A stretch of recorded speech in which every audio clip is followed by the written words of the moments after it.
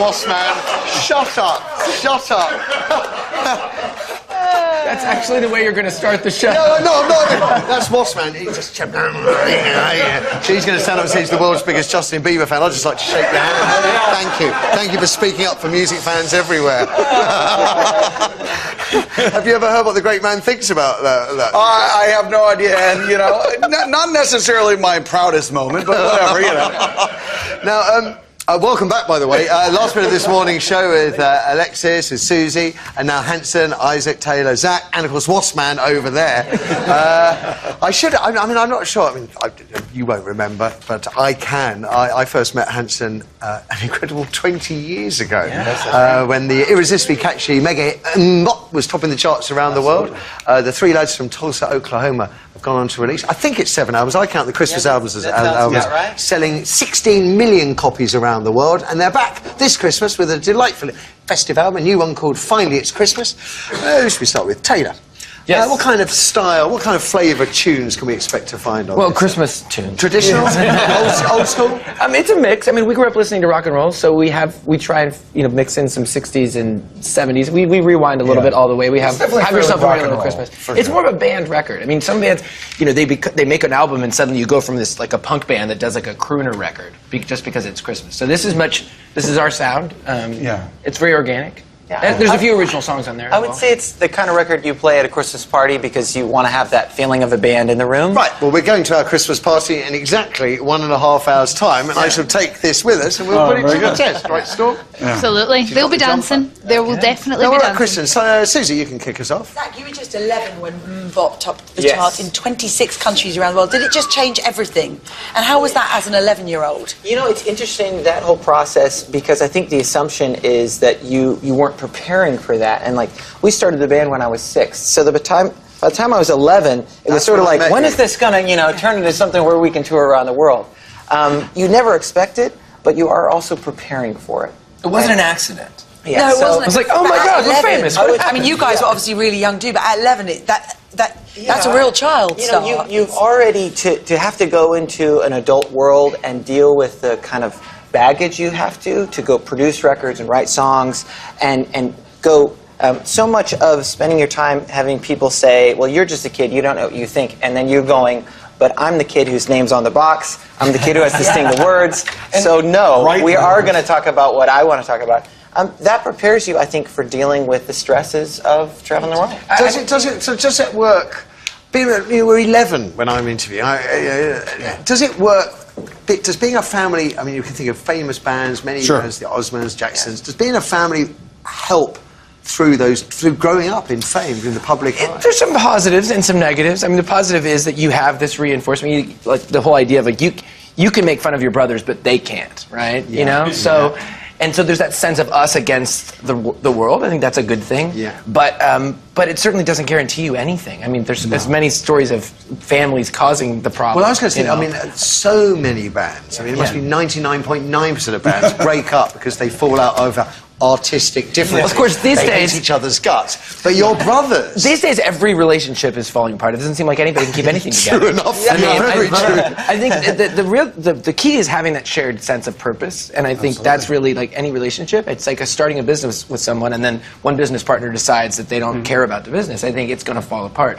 So having that sense of we got into it for music, we write our songs, we care about the future, and we also feel like music is a positive. It's not a negative. It's there to put something better into the world. For us, music is therapy, just like it is, I think, for a lot of music fans, right? You're writing these... we need a lot of therapy. That's why we keep writing songs. You're going to need a whole lot more by the time you leave here. Right. But I think that the challenge, I think with that is, you know, you have to say to yourself, okay, well, if I'm going through a rough patch, I want to write a song about that, but I also want to try and find some kind of hope in it as well.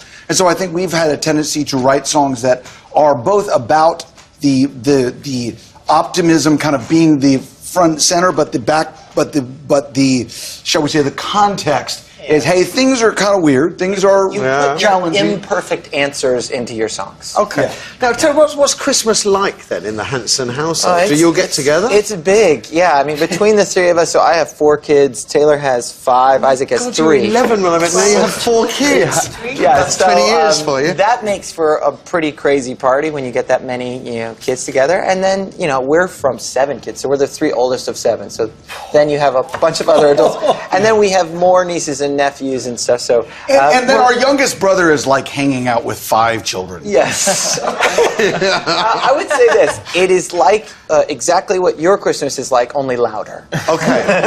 I'm on my own. He's alone on a beach. I'm going fishing on my own. Exactly, a lot louder. Can I ask something about Oklahoma? I'm fascinated by Oklahoma. It's one of the states in America I've always wanted to go to. I noticed they've got the vote on legalizing medical marijuana next year. Yeah. Is that something you think will get carried? I think In Oklahoma? it seems inevitable that it will eventually, whether it does now or not, because the tide is happening across the whole country. It's certainly happening across the country. It's not happening here, I have to say. Yeah. Alexis, something from you? Now, Isaac, you guys played Manchester on Sunday, didn't you? We did. Are you doing more gigs in the UK? We just did 2 gigs at Shepherd's Bush Empire over the summer when we were on our kind of world tour, kind of anniversary tour, and then we did that 25th anniversary. 25th anniversary, exactly. Yeah, and then we did the show in Manchester for the Christmas run. But unfortunately, probably until next year, there probably won't be any shows in the UK. We haven't announced anything yet, but we plan to come back in 2018. So just 1 gig in Manchester? Yeah. Well, it's just a little here and there. We've done gigs since May, touring all over the world. So we started in Europe, and then the U.S. and South America and Australia. And so we wanted to do some special gigs for the new Christmas album, but we also all want to go home. So we didn't want to do that many Merry gigs. Christmas, kids. See you in January. Santa's going to show up, but Dad's not. Yeah, See, we're not worried about the spoiling our kids things. We just tell them, deal with it. We'll see. You don't need to see your dad. I was wondering, with so many, I mean, you can't buy presents for everybody in the family, even. Oh, no. We decided years ago that we don't buy gifts for each other. We don't buy gifts for each other's kids.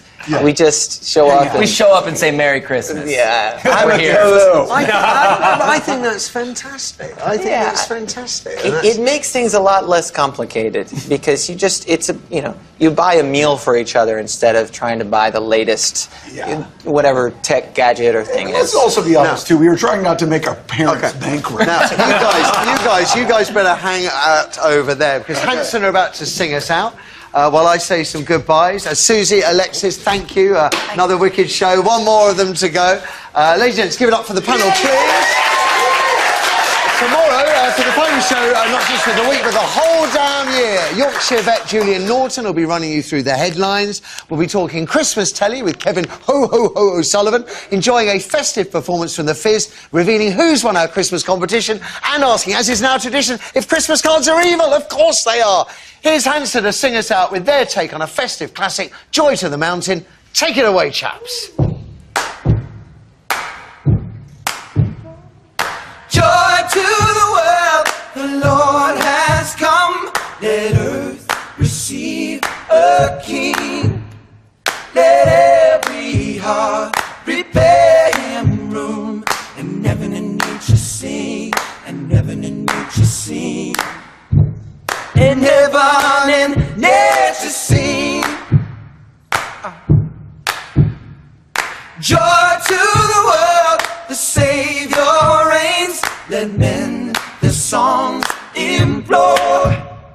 By fields and floods, rock hills and plains, repeat the sounding joy, repeat the sounding joy, repeat the sounding joy. Go tell it on the mountain, over the hills and everywhere. Go tell it on the mountain that Jesus Christ is born.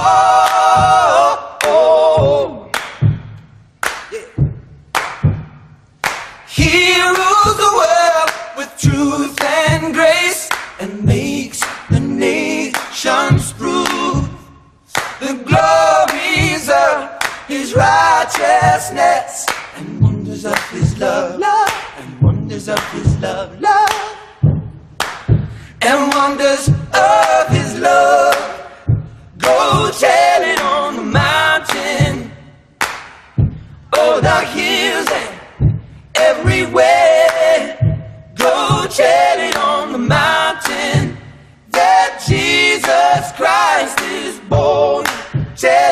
the mountain, over the hills and everywhere. Go tell it on the mountain that Jesus Christ is born.